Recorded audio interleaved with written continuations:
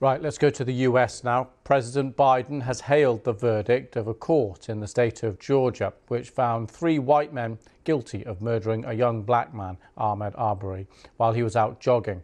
The 3 men claimed they were defending themselves while trying to perform a citizen's arrest.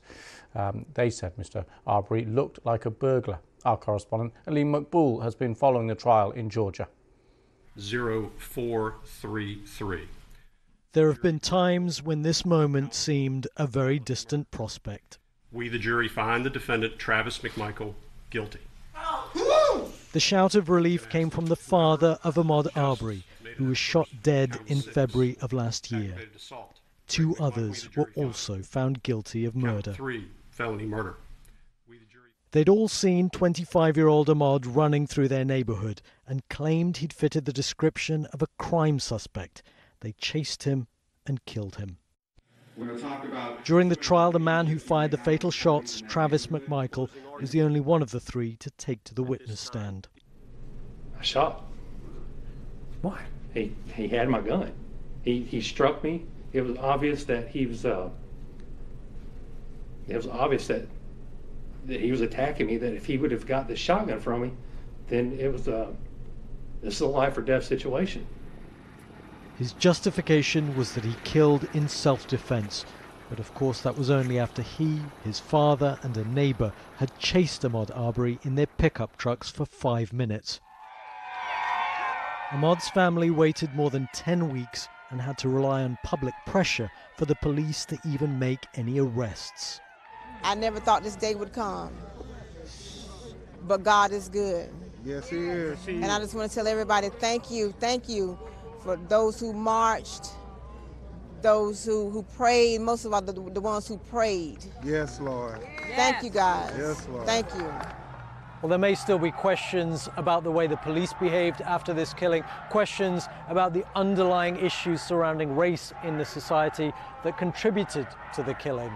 But for now, at least, all of those who for months have been calling for justice for Ahmaud Arbery, there is just a huge sense of relief. Aleem Maqbool, BBC News in Brunswick, Georgia. Let's speak now to Sonia Gipson Rankin, who is a law professor at the University of New Mexico and former president of the New Mexico Black Lawyers Association. Thanks very much for coming on the programme.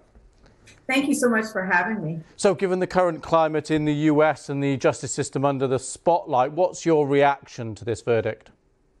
My reaction is that this was the right decision, and I'm really grateful that the jury took the time to go through the evidence very carefully and to appropriately merit out justice from there. And what do you think the role here that race played when it comes to the prosecution? How do you think they mentioned it, not mentioned it in this specific case?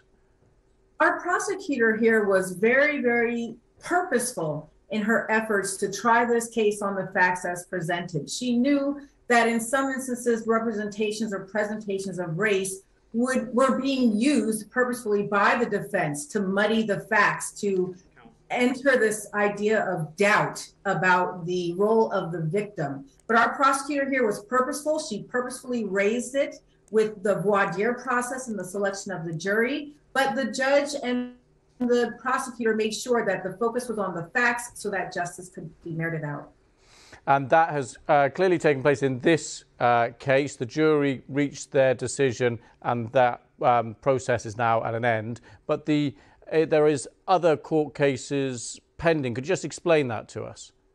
Absolutely. So we have now completed what was happening from the state charges. There was malice murder, there was felony murder, assault, aggravated assault, false imprisonment. These were all state charges against the 3 defendants. Now we're looking to what will happen in the federal trials. There have also been federal charges raised against the 3 defendants, and we'll see in February. That is where we will focus on how Mr. Arbery's constitutional rights were violated, looking at if these were hate crimes.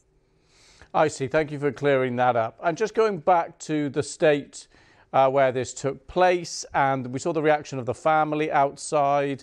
What's been the reaction, as far as you can tell, in the state and in the US to this decision?